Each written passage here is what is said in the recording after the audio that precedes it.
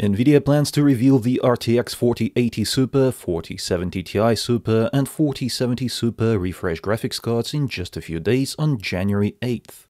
In this video, I'll tell you their final specifications, prices, and performance compared to other currently available graphics cards, as well as the exact launch dates. So stick around and get informed to make sure that you're getting the best deal possible if you're about to buy a new NVIDIA graphics card this month.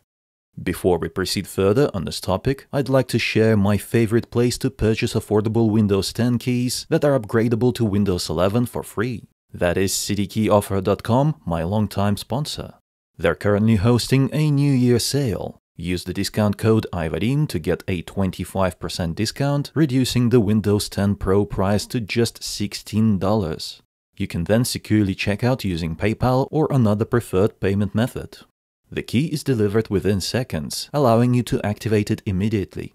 Additionally, Microsoft Office 2019 and 2021 Pro are also on sale using the code iVadim. Take advantage of these offers during the ongoing New Year sale.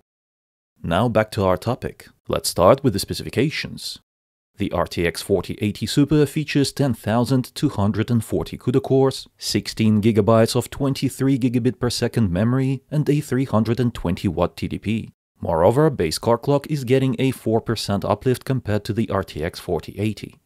The RTX 4070 Ti Super is the most exciting refresh out of the three. It features 8,448 CUDA cores, 16 GB of 21 GB per second memory, and a 285-watt TDP. That's 10% more cores and a 1% base core clock increase, but most importantly, it gets 4 GB more memory compared to the RTX 4070 Ti it's replacing. The RTX 4070 Super has 7,168 CUDA cores, 12 GB of 21 GB per second memory, and a 220-watt TDP. That's 22% more CUDA cores and a 3% higher base core clock compared to the RTX 4070. In terms of performance, you should expect something like this. The 4080 Super should match the RX 7900 XTX.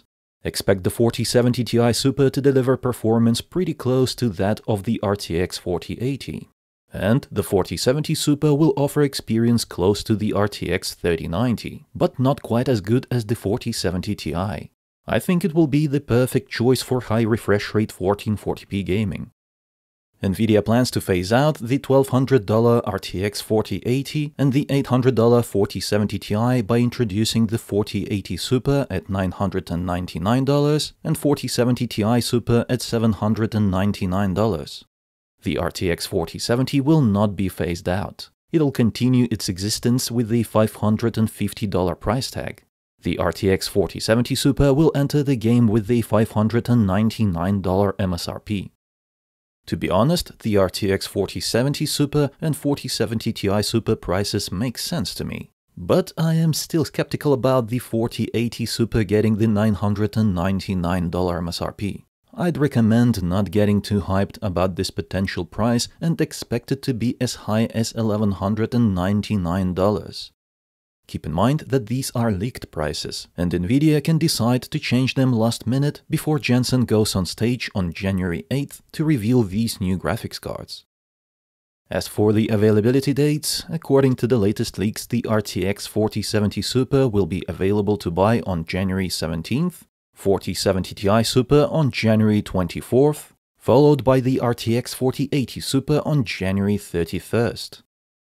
If you are thinking about buying an RTX 4080 or 4070 Ti right now, then I'd recommend waiting for the 4080 Super and 4070 Ti Super to get a better deal as well as better specs in case of the 4070 Ti Super, where you'll be getting 16 GB of memory instead of 12. I think the 4070 Ti Super will actually be a good entry-level 4K gaming card, in contrast to the 4070 Ti thanks to the increased memory capacity. Let's be real, 12 GB is not enough for 4K gaming in 2024 and beyond.